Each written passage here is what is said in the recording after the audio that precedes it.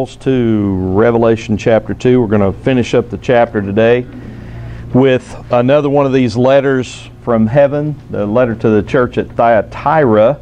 And I've titled this lesson, Tolerance or Treason. You know, talking about California out there, buddy, I tell you what, it's a rough place. But you know what, if they can't find a good Southern Baptist church, I would highly recommend a Calvary Chapel church.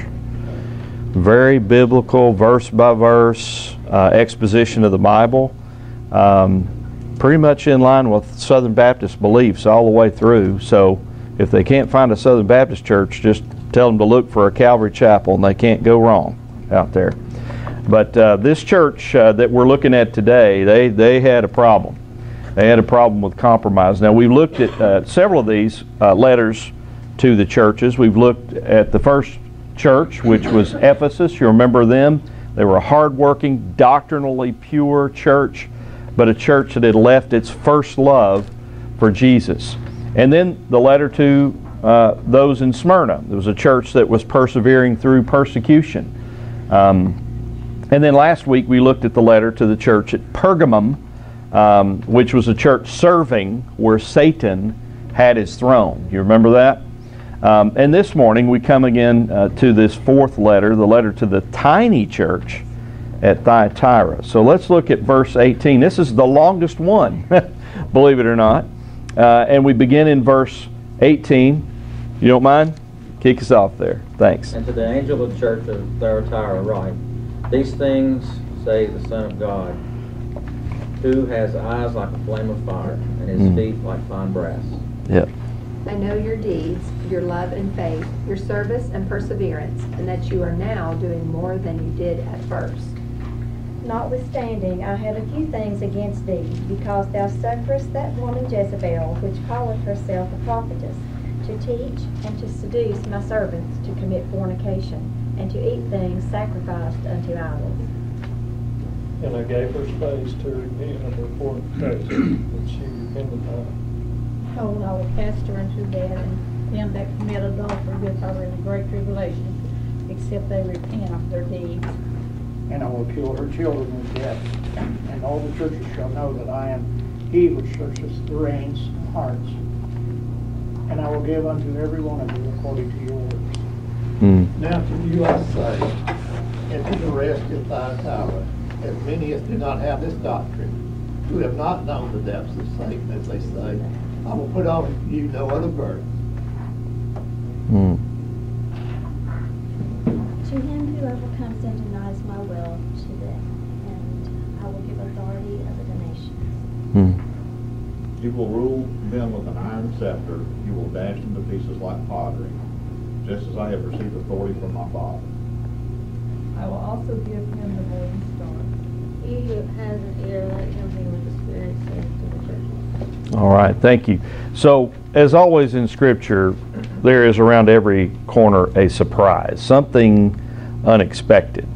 And it's no less true in these letters from heaven, for in this middle letter, the fourth letter, we find that the Lord dictated the largest letter to the smallest church.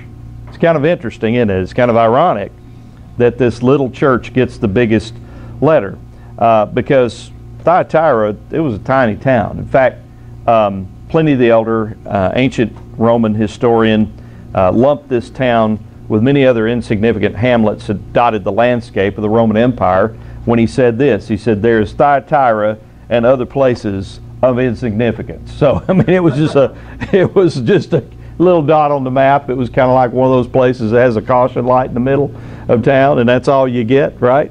It was one of those places like that. And so the choice of Thyatira strongly suggests that our Lord's criteria of judgment, His standard of measurement, is different from ours. I mean, now we would expect if the Lord was going to write a letter to a church here in the Morristown area, that He would probably write a letter to us, since we're one of the big dogs in the town, right? I mean, or Manly, or Arrowhead, or what is it, the Avenue, the hot church now in the area. So, you know, you wouldn't expect him to write a letter to the church I grew up in, saved and baptized in, Grace Baptist Church. They wouldn't, I don't even think they have 100 people.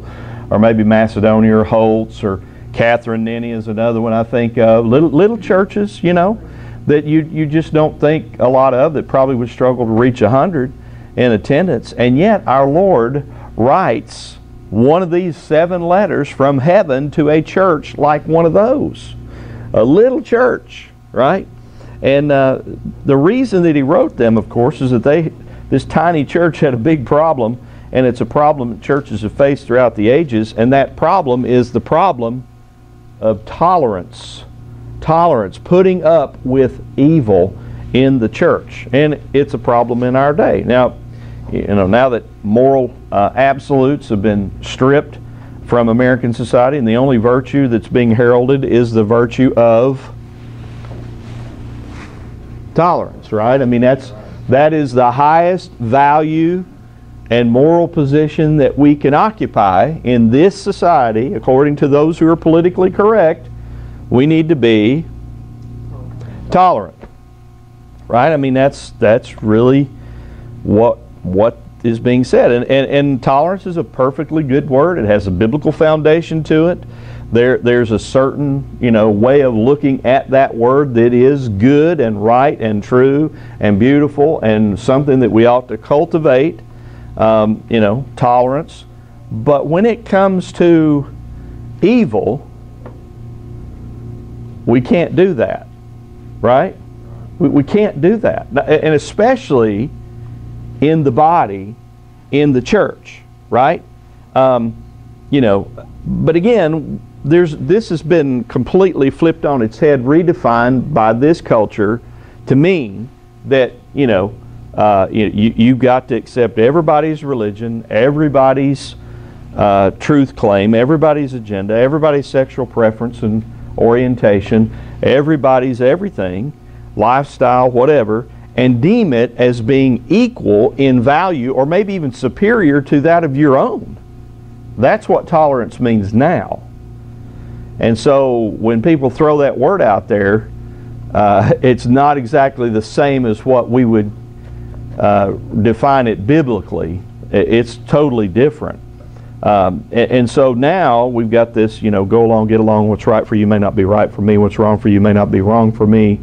And so you've got to accept me and affirm me and now celebrate me as I am, or otherwise you are intolerant, right? And you know, it's interesting, the most intolerant people that I've ever met are those who preach this. Exactly. It is unbelievable how hateful these people are who are calling me the one who's hating by saying, I just affirm biblical truth and what has worked for millennia, which is that marriage ought to be between a man and a woman exclusively, because that's what works best for children. The sociological studies show it, and experience shows it, that that's the best way. God's way is right. I mean, it's best. It works practically, not just biblically true, but it practically works out in society true. And any other way of doing things is not going to work well. It's going to fail. It's going to cause problems. I mean, we've got enough problems with trying to do it biblically, right? But when you go off the track here from what this book teaches, then you really got problems. But those are the most intolerant people around today. Now, I don't know whether it makes sense or not, but there are some people who are very intolerant of you when you choose to be narrow-minded about certain things, but we have to be. I mean, think about it for a second. I'm fascinated by the fact that the very same people who condemn you and condemn me for being narrow-minded, they want their airline pilot to be very narrow-minded about flying the plane that they get on. They want their doctor to be very narrow-minded when it comes to taking out a malignant tumor that they have. They want their pharmacist to be very narrow-minded about the right medication that they dispense out of the pharmacy. But they don't want you or me to be narrow-minded when it comes to the most important thing, which is your eternal soul. That Jesus said, I am the way, the truth, the life, and no man comes to the Father but by me. They say, oh, no. That's very intolerant.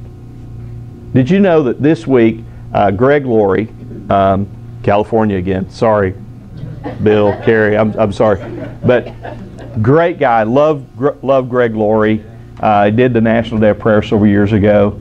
I had to confess in front of a big audience that I'd stolen some of his material. He laughed about it.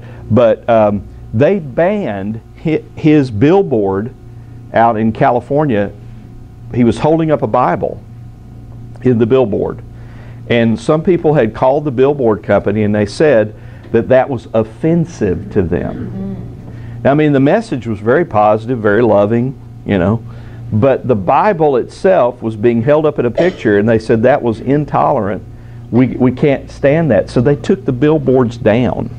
I don't know if you've read about this. I mean, he's doing this crusade this weekend. I think today's the last day. But it's just incredible, how, you know, what people do. And they, you know, they say, well, it's not nice to be narrow-minded, to be intolerant like that. And yet, you know, they are that way when it comes to all these other issues, whether it's a pilot flying a plane or a pharmacist dispensing medication or whether it's a surgeon dealing with their cancer. But again, when it comes to your eternal soul, that's off limits when it comes to telling truth to people. It's amazing. But here's what we're dealing with. These people in this church here were putting up with something that they should have put out in the church. They were tolerating something that they shouldn't tolerate because it was literally a cancer that was eating away at the life and the vitality of this church in Thyatira. And so let's see what the risen Lord said to them. First of all, of course, there's this identification, right? Remember, it's always sent to the angel of the church, the messenger of the church, the pastor of the church, and then he identifies himself, Jesus does, as to who he is sending this letter. And he says, first of all, that these are the words of who? The Son of God. This is the only time that he makes this reference to himself in this. And there's something interesting that happens in the Greek that you don't see in the English, and a lot of structure in the Greek text is what I call a chiasmus, which is after the Greek letter chi. Looks like an X, but this fourth letter right here is there's always an emphasis in the chiastic structure of stuff. When you got you got 7 churches, right? It's kind of interesting, just give you a little tidbit here of Greek study, but you got Ephesus, and what was their big problem? What was their big problem? They had a lack of love. And what was the Laodiceans' problem? We'll get to it, but they were lukewarm. I mean, they didn't love Jesus enough either, so really love. And then you had the second church was Smyrna, and they were persecuted, but they were pretty much, I mean, everything was positive. And then down here you got Philadelphia, the 6th church, and it was pretty much a positive message. It's interesting how they're arranged. I'm just saying, if you look here, there's parallels here, there's parallels here, and then you got Pergamum, and you got Sardis, the church that had a name and it was alive, but it was dead. It had problems, and then there's Thyatira in the middle. And Thyatira is the only one where he identifies himself as the Son of God. Anyway, sorry, I mean, I don't mean to get too deep crazy with you, but I just want you to see in a chiastic structure, emphasis is at the 4th spot when you got a list of 7, and boom, right there he says, I'm the Son of God. So that is kind of the message about Jesus in this whole thing. You can look at all the other IDs that he throws out here in all these other churches, but this is the thing, this is the takeaway. That's what he wants you to know about himself. He's the Son of God. And then he pulls, 2 details, right, out of this vision, just like he did with the other letters. He pulls 2 details out. And what are they? His eyes and his feet. Yes, his eyes and his feet. Remember, omniscient in his vision. His eyes are like blazing fire. When John turned to see the voice, right, and he saw the risen, reigning, royal Christ, he saw one whose eyes streamed shafts of liquid fire, just like a laser beam. And what's the idea there? That it cuts through everything down to the heart. That it cuts through the veneer, it cuts through the facade, it cuts through the masks, down to the living, breathing, pulsating heart of the matter, so that he sees who you are really. And there's nothing hidden from his sight. Remember that? Hebrews chapter 4, verse 13. Nothing in all creation is hidden from God's sight. Everything's laid bare and uncovered before the eyes of him to whom he must give an account. So this morning, he sees through our pious looks. He sees through our secrets. He knows our motives. He knows why we're here. He knows what we're thinking. He knows, our heart. He knows everything about us. He can see it. Nothing is hidden from his piercing, probing, and penetrating vision. But he not only identifies himself as the one who's omniscient in his vision, but omnipotent in his judgment, because he's about to pronounce judgment on this church, right? So it's important. So what is his feet? The feet are like, what are they like? Burnished bronze. Burnished bronze, symbol of, in the Old Testament, remember? We've already talked about it. He's used this before. Judgment, right, in the Old Testament. That's what it was. So this description of bronze had been smoldering in a furnace renders the picture of this sovereign figure walking about with feet on fire. And everywhere the foot falls, there's judgment happening. And that detail is interesting when you contrast the first coming of the Lord with the second coming of the Lord, which is going to be completely different. You remember when Jesus of Nazareth walked the shores of Galilee, his footfall in the sand, it was wiped away by the waves. I mean, it was gone, just like any other man. But when he comes in the unwinding of time, at the end of days, he's coming as the cosmic Christ. Not Jesus, meek and mild, but as the cosmic Christ who's going to be the judge of the earth, of the quick and the dead, and of our deeds, whether they're good or bad, right? 2 Corinthians 5:10. So this is what we're seeing here, is this holy and righteous judge, and that's how he presents himself to this church and to us, the Son of God, who's omniscient in his vision and omnipotent in his judgment. Now, beyond the identification, he moves on to the commendation, which I love about the Lord Jesus. He starts with the positive, doesn't he? Isn't it nice when people start with the positive? Doing a personnel review with your boss sometimes is really tough. And when they start out with the negative, it's like, man, it's got to go all downhill from here. This is not good, right? But he starts with the positive, and he said a number of nice things, really, to this tiny church in Thyatira. He says, I know your deeds. I know your deeds. He knows our deeds. He knows what we're up to, right? And he unfolds what he means by deeds in the 4 words that follow. First, the invisible motivations, and then the visible demonstrations. Invisible motivations of love and faith, and then the visible demonstrations of service and perseverance. So our Lord, whose eyes could see what others could not see, saw these 2 pairs of virtue. First of all, their invisible motivation of love matched their visible evidence of service. He says, when I look at your church, I see no breach in the membership, no break in the fellowship.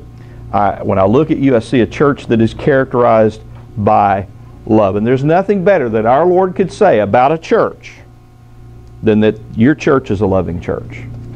I mean, isn't that what he said he measured us by if we're disciples of his? John 13:35, by this will all men know that you are my disciples, if you what? Have love one for another. I mean, that's the measuring stick. That's how I know whether you're a follower or not.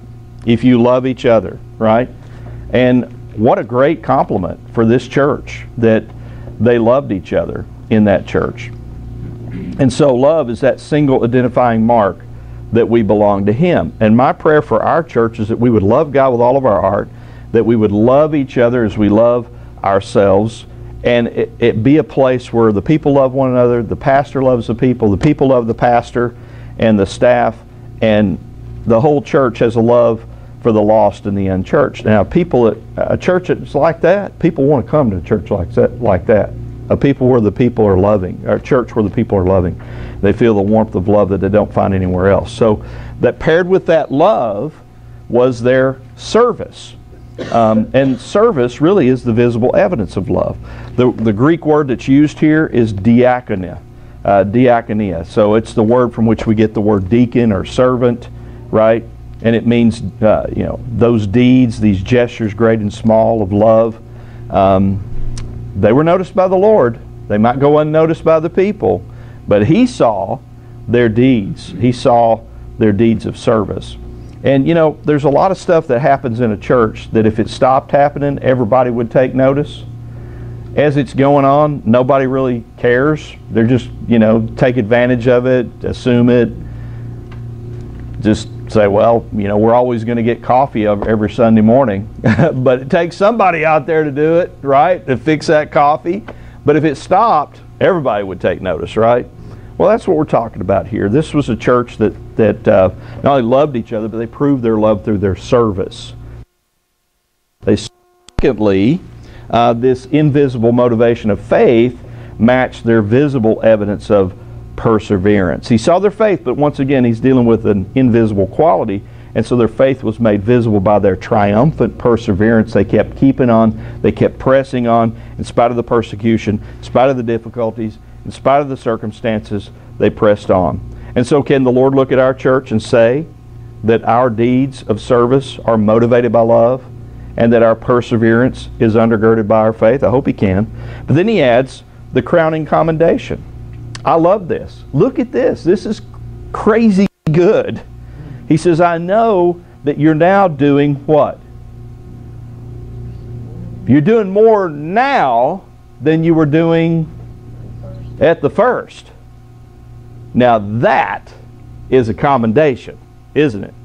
I mean, I love that. They're doing more and more instead of less and less. Now contrast the church at Ephesus, the very first church, with this church. What did He say to the church at Ephesus? He said, you need to recover the deeds you did at first. You've slipped, okay? You're sliding a little bit, Ephesus. But to this church at Thyatira, He says, man, you're going upward, you're going onward, you're going higher, you're going further, you're doing more and more and more, not less and less and less. Can that be said of your Christian life? As you look at yourself and you let the Lord look at you and look on your heart with those penetrating, probing eyes of His that can see the truth of it, are you doing less and less? Or are you doing more and more? Are you going higher and higher? Or are you going lower and lower in your commitment to the Lord? Again, not only true of churches, it's true of individuals.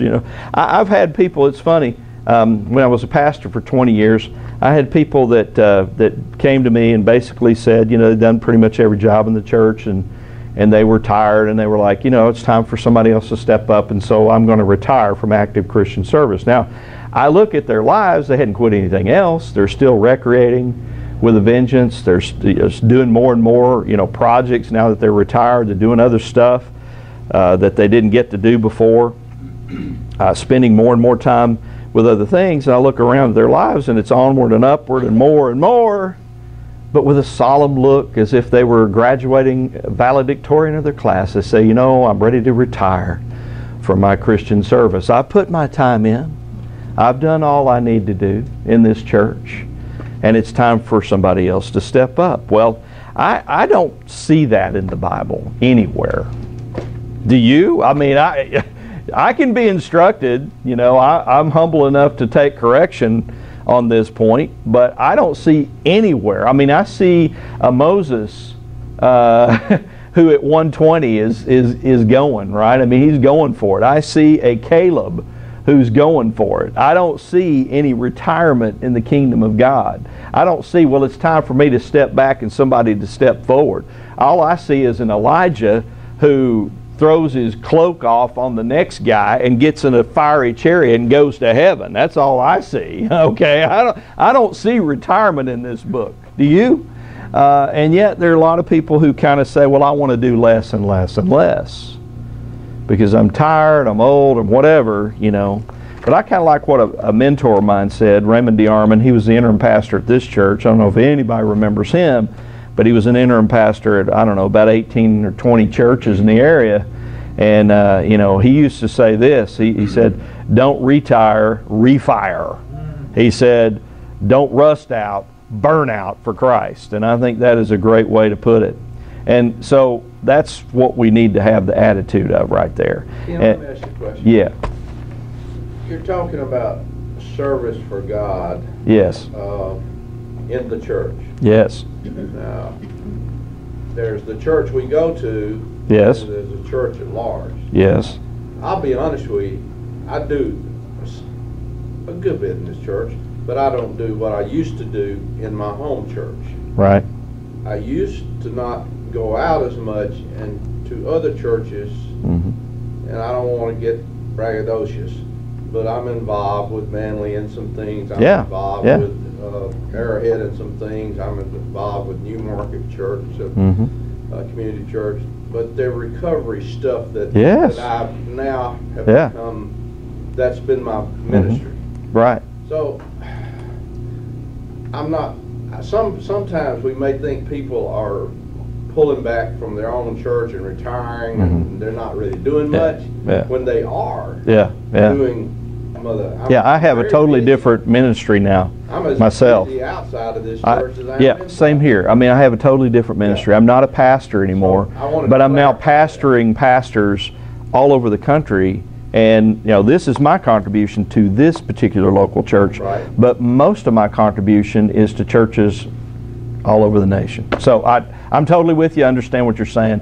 Not limiting it to this local body, but that's the ideal, is that everybody in the church, my philosophy as pastor was, nobody has two jobs before everybody has one. And most people in the church, so I'm just saying that, you know, we could probably do more and more in our service, right? Yeah. Well, that's like me. When I was at my other church, I've done the Sunday real good, you know, like what Kathy does. But then when I came here, there was so much to offer, you know, for me to get involved in. And my son says, Mommy, you just, you know, church is more important to you than your grandkids. I said, no, there's just so many things to do, and God has made it a way for me to be able to do things now. And so I'm living now more than I was last year or the year before last.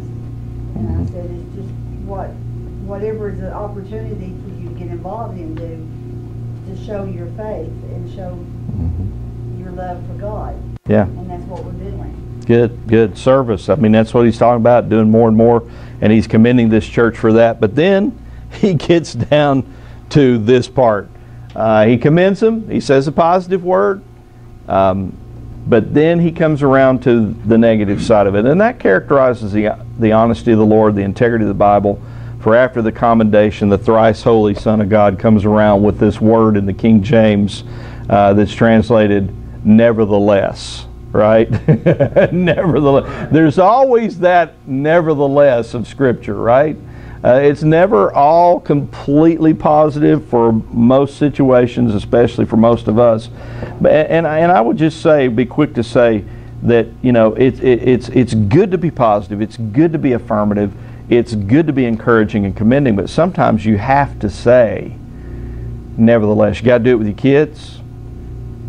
You know, and a pastor certainly needs to do it in the church. He's not being a man of God if he doesn't come around sometimes and say, nevertheless, right? For as energetic as its deeds, and as flaming as its love, and as enduring as its perseverance, the Lord had a big problem with this little church in Thyatira. And that was at this point of tolerance.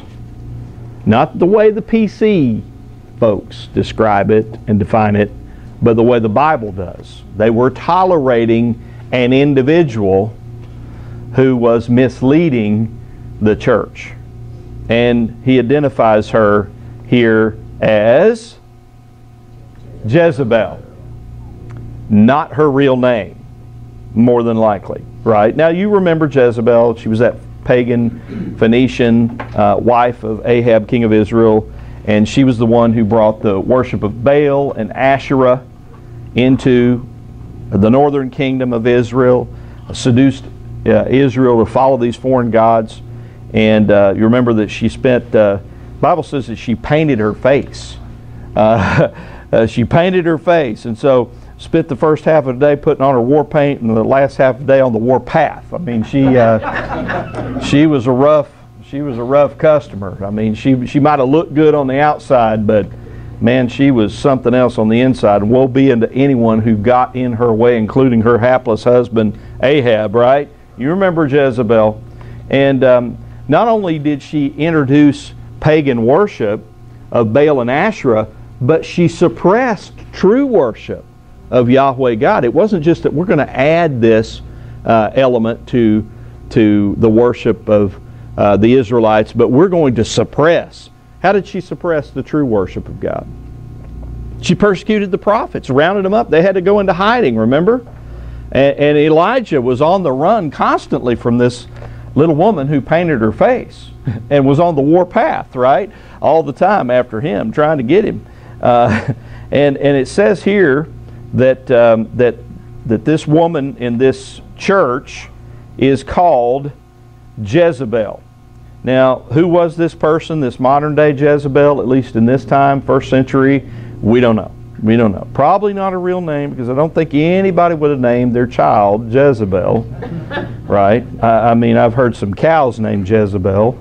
And I've done baby dedications for years, and I've dedicated a Matthew and a Mark and a Luke and a John, but never a Judas. I have never dedicated a boy named Judas, and I don't think anybody would have named their baby on purpose Jezebel. So I think it's used of our Lord here as a symbol of the nefarious nature and the iniquitous influence of this woman on this congregation. And according to verse 20, she claimed to be something. What was that?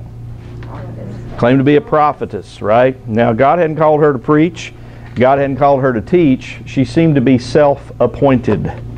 And we read here that she misleads my servants, right? Now, we can deduce from this that she's engaged in false teaching based on some claim that she had an additional revelation. Now, do we have any women in history, more modern history, where that was true with a cult? Christian Scientists ring a bell? If you go to a Christian Scientist reading room, you'll find a Bible, and you will find another book added to the Bible that is called Science and Health with a Key to the Scriptures, written by a lady that was married about 4 times, I think, Mary Baker Patterson Glover Eddy. Anyway, but it's an addition to the Word of God. But remember what the book of the Revelation says about additions? They're under a curse, right? And so she had an additional revelation that Jesus later identifies as the deep secrets of, you read it, Satan. Oh, so this addition to the Word of God, Jesus characterizes in the harshest way this woman and her teaching here. So this so-called prophetess is teaching and seducing, it says in verse 20, teaching and seducing my servants to practice what? Sexual immorality, and to food sacrificed to idols. Same problem as at Pergamum. Remember, we read that last week. But there's something more here that we need to take note of, and that is they were tolerating her, and they were entering into her false teaching and her compromise, okay? And it was tough not to do some of this in that culture, in that society. Remember, we talked about the fact that you had all this idol worship that was going on in these towns, and I named all the different temples to Diana and Artemis and Zeus last week. The throne of Satan was basically probably Zeus's throne. All these foreign gods. You can imagine how much business was associated with that whole deal, whether it was construction of temples, whether it was gold laying on idols, whether it was actually the molding of idols from clay. I mean, there was a lot of business associated with false god worship in this culture, okay?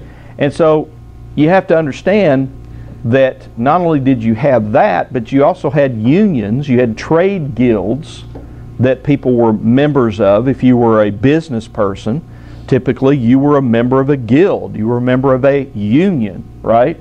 And they were big in Thyatira. It was a blue-collar town. Everybody was a part of some trade guild or union.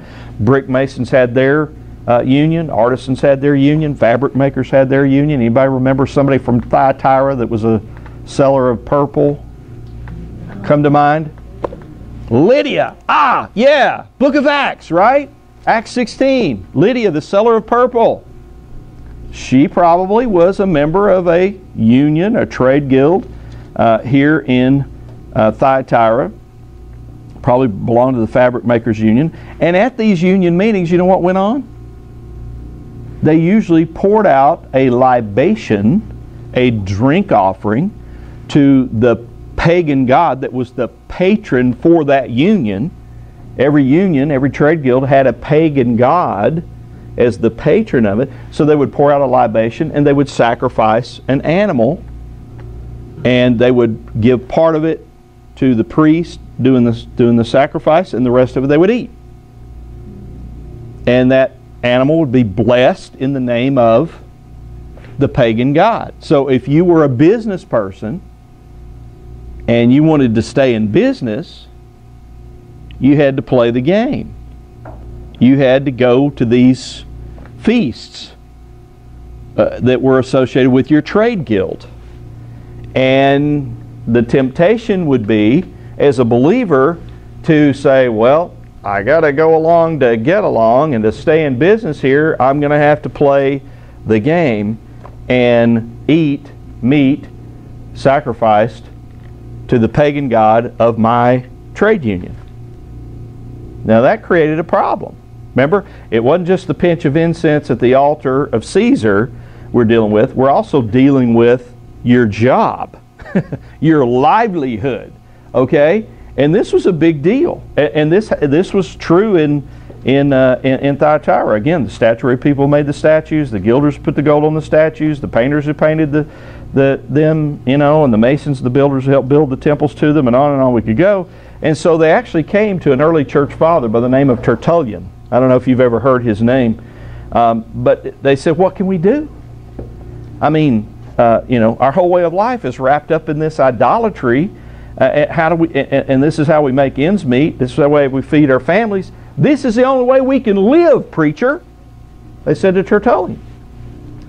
And then in response to their plea, Tertullian wrote one of the most famous statements in early church history when he said, the Latin words were, vivere ergo habes. The translation, must you live? They said, this is the only way we can make a living. Is to compromise our faith in Christ. And the preacher's response back was, must you live? Stay true to the Lord regardless, even if it means your own death. That's what the church father had to say. Well, because this compromise was, you know, not only had the financial pressure to participate, lose their livelihood. I mean, there's, you know, tough choices to make when you decide to follow Jesus. I mean, I'm thinking about poor old Jack Phillips. Remember, we just had the Supreme Court ruling for him, the cake baker in Colorado that had been charged by the Colorado Civil Rights Commission with discrimination. Remember, this court ruled in his favor, and we're so happy. Neil Gorsuch leading the charge, you know, getting the ruling right and saying, no, you guys were the ones discriminating, not him. You discriminated against him and his faith. The very day that the Supreme Court accepted his case back in 2017, an attorney walked into his cake shop who was transitioning. Ernie's not here to hear this. Transitioning from male to female, and they ordered a cake. This attorney, she ordered a cake that was blue on the outside, and he wanted it pink on the inside to show that he was transitioning from male to female. Yeah. Now, I mean, they just about shut this guy's business down in Colorado, but he stayed true to the faith. He's like, must you live? I mean, he's like, I won't live if it means compromising. I won't make a living if it means I'm not going to compromise my beliefs and my faith in Christ. I'm not going to do it. And so now the Colorado Civil Rights Commission, after being slapped by the Supreme Court with the ruling, has decided he's discriminating against somebody again. They're trying to shut him down again. That's the cost of following Christ in the culture we're living in today. This Thyatira thing and what they had to deal with then, that was then. Hey, this is now. It's coming around again, folks. Yes, sir. With your background and everything, I've thought about this a lot, and you're in the battleground of it. Tolerance, correctness, and all. Do you think it's more of an issue in the government in that? And I'm thinking in these terms. Christ said, "You know, my kingdom is not of this world." I had this discussion with a friend years ago. Or is it a more serious problem that we see it in the church? Oh, I think we're seeing it more and more in the church. It's not only in the government, but it's coming home now, and particularly in the business world, we're seeing it more and more and more. And just like that law that, well, it's not a law yet, but it'll be a law in California. I mean, that's going to come to the church too. A pastor who's preaching the Bible and who gets paid to do so, he gets a salary, and he's encouraging people to stay true to the book. The book says that homosexuality, lesbianism, whatever you want to call it, transgenderism, it's an abomination. He's going to be fined for that. I mean, it's getting, yeah. In the sense of same-sex marriage, I guess. Yes. To me, it's disturbing, the court decision. Yes. This conversation with a friend of this fellow judge, it was disturbing. I said, you know what disturbs me more are denominations that are allowing people to preach from the pulpit. Yes. Oh, yes. The compromise that is advancing, taking our cues from culture rather than Christ and His Word. I mean, that's exactly what's going on today. So here's the deal. This is what they were dealing with in this church, and I'm sure there were people in the church who were saying, well, who are we to judge? And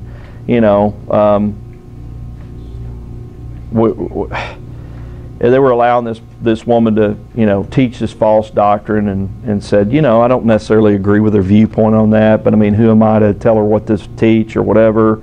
Or it's probably even unchristian to oppose a person like this, because that way we would be not maintaining the unity of the body and the bond of peace. I've had people throw out all kinds of biblical references to justify their cowardice, I guess. But even Ephesians 4, maybe somebody might even refer to that one, where it talks about the goal of everything is unity, right? No, he says the unity in the faith. And that faith, Jude says, was once delivered to the saints. I mean, that's where the unity needs to be, is in the faith, not just unity for unity's sake, right? And so our unity should be in the faith, as he says there, and of the knowledge of the Son of God, to the mature manhood, to the measure of the stature of the fullness of Christ, so that we may no longer be children tossed to and fro by waves and carried about by every wind of doctrine and human cunning and craftiness and deceitful schemes. And so our unity needs to be focused on the once delivered faith to the saints, not just some kumbaya feeling. And that's what they were doing in this church. So it's not unchristian to oppose error. In fact, we find it over and over and again in the Scriptures where they did that. The prophets did it all day long in the Old Testament, right? Paul did it in the New Testament. Galatians chapter 1, if anybody preaches another gospel, let him be cursed. I mean, and on I could go, but I got 5 minutes left, so I can't give you all those Scriptures. But notice the consequences here, verses 22 and 23. He's going to throw her onto a sick bed, and those who commit adultery with her, that is, those who engage in her false teaching, not literally adultery, I'm sure, I'm going to throw them in great tribulation unless they repent of her works, and I will strike her children dead. So the offspring of her teaching, I'm going to wipe them out. Judgment's coming. Judgment's coming.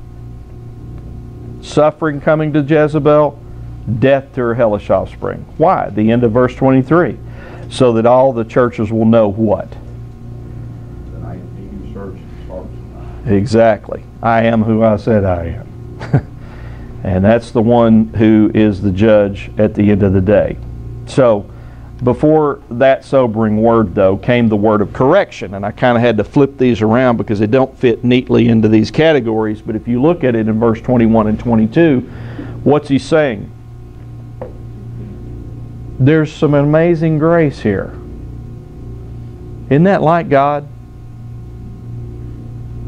He's giving her time to do what? Repent. That's grace. That's mercy.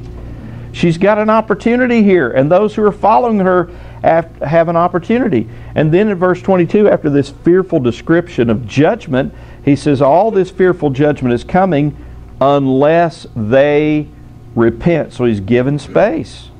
You know, you think that if anybody crossed the line, if anybody passed the point of no return, it'd been this woman Jezebel and those that she had deceived into following her. And yet the risen Lord, whose eyes are like a laser beam of fire and these smoldering feet of judgment, said, no, I've given her time to change, for a change of mind that leads to a change of heart, that leads to a change of action and lifestyle. I'm giving her time to repent. You see, God would much rather correct us than condemn us. He would much rather pardon us than punish us. That is our God. Folks, the opportunity to repent is a gracious gift from God, and He offers us a span of time. So if you ever doubt the long-suffering, patience and mercy and compassion and love of our Lord, look at these words. Because a woman that evil is given an opportunity to repent. Do you not think that He gives us the same thing? He does. He's a good, good Father. Yes, He is. Right? He is. Right? And then there's this word of comfort, and I got to go quick. He gives this word of comfort to the segment of the church not involved in all this stuff. He said, you know, there's some of these people in the church who have been swayed by her, they've been deceived by her, they've gone with her into her error, but there's a segment of the church that had not. They'd stayed true, right? And he commends this segment of the church for their ever-increasing love, their faith, their service, their perseverance. He condemns it for their tolerance, and he calls for repentance. But then he makes this promise in verses 24 and 25, and it's always beautiful. I love the way he ends these letters for those who overcome. Don't you? But to the rest of you at Thyatira who do not hold this teaching, who have not learned what some call the deep things of Satan, to you I say, I do not lay on you any other burden, only hold fast what you have until I come. So here's this mystic prophetess, adding new revelations to the teachings of Christ and the apostles that she calls the deep secrets of the Lord Jesus, says they're really just Satan's. Right? Break fellowship with these deceivers, and at the same time hold fast to the faith that was once delivered to the saints. Cling to it till I come. And folks, as we get closer and closer to the second coming of our Lord, there's going to be more and more Jezebels in the church, more deceivers and more deceivers, more people who are promoting evil propaganda that is just, that. It's not the teaching of Scripture. It is error. You're going to see it more and more and more the closer we get to the return of our Lord. And so he says, hold fast to the faith till I come. And as in all these letters, they end with a challenge and a promise issued to the individual. Even if the church doesn't listen, you listen, right? And to those who overcome, verse 26, to the one who conquers, to the one who keeps my works until the end, that's perseverance, by the way. That's not a given, by the way. That's something that we got to work at, by the way. That's what he says here. To the one who keeps my works until the end, to the one who conquers, overcomes, what will he give us? Authority over the nations. Wow. You know, when He comes back to rule and reign on a restored earth in Jerusalem, He's going to rule over what's left after the Antichrist does his worst and he's defeated. There are going to be people alive and left on this earth for 1,000 years while He reigns as King of Kings and Lord of Lords from Jerusalem. 1,000-year reign. And guess what? He's telling us right here, you're going to reign with Him if you overcome. That's amazing to me. And then he actually quotes here, verse 27, he quotes out of Psalm 2:9, which was the coronation of the kings of Israel, recognized as messianic psalm, later applied to the Lord Jesus and fulfilled at His coming again. He says He will rule them with what? These nations that are left over who followed the Antichrist and didn't die. He's going to rule them with a rod of iron, as when earthen pots are broken in pieces. And I myself have received authority from my Father. So here's this inconspicuous church in this tiny town. There's Thyatira and other places of insignificance. And yet He gives this amazing promise to this tiny church. If you'll hold on, keep persevering in these good works, hold on to the faith once delivered to the saints, you're going to reign and rule with Me. And then He says one more thing. And I got to quit because my time's gone.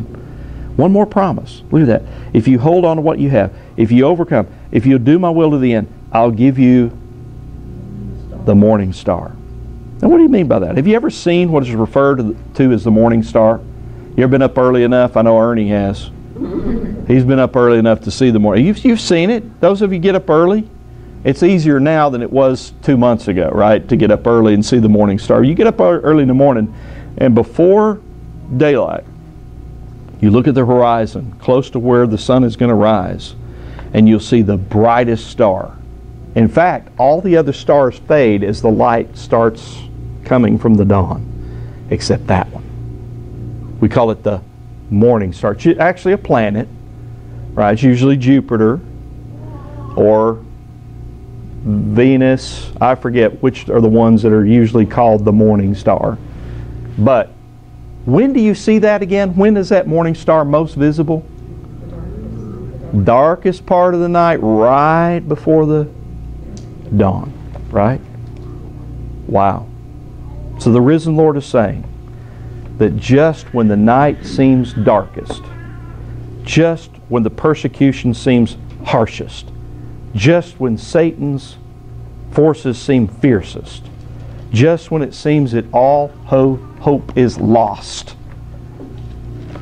I'm going to appear to you in the darkest part of the night as the bright and the morning star. There's hope.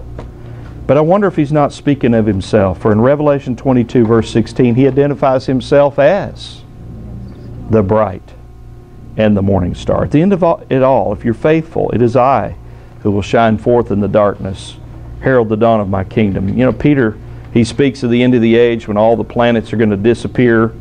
The circuit of the heavens will just roll up like a scroll. Every star will fall from the sky. It's as if our Lord is saying, when the day is done, the battle is won, that single bright light you'll see forever and ever will be none other than Me. I am the bright and the morning star. At the Transfiguration, when Peter and James and John looked up, you remember Elijah and Moses had been with Him, and he began to shine with the glory of God, glory of the heavens, and they heard the heavenly voice, "This is My beloved Son, listen to Him." The words of Deuteronomy 18:15. You remember that when the clouds lifted, Elijah and Moses were gone. The Scripture says plainly and clearly, they saw no one save Jesus only. Isn't that a wonderful truth, that someday when every temptation is gone, every distraction's disappeared, that we'll spend forever and ever and ever worshiping the one who is the bright and the morning star. It's our Lord's way of saying that if you're faithful, if you will hold on to the faith once delivered to the saints, your reward when I come again is actually me, the bright and the morning star. What a promise to a tiny church. What a promise to this church. What a promise to you if you overcome. Let's pray. Father, we thank you for this lengthy letter to this tiny church that has such glowing words of commendation, such scary words of condemnation about tolerance that really is treason against heaven's King. Lord, we pray that we'd stay true to you regardless, even if we lose our livelihood over serving you. Even if we lose our lives themselves because we name you as King and Lord. And God, we thank you that if we'll hold fast, if we'll overcome, that you'll give us yourself, the bright and the morning star. Thank you for that, Lord. We look forward to your coming, even as the night is growing darker and darker and darker. We know that you will split the night sky with the brightness of your presence, and you'll come on clouds with great glory. We look forward to that day, Lord. In your blessed name, amen. Have a great week.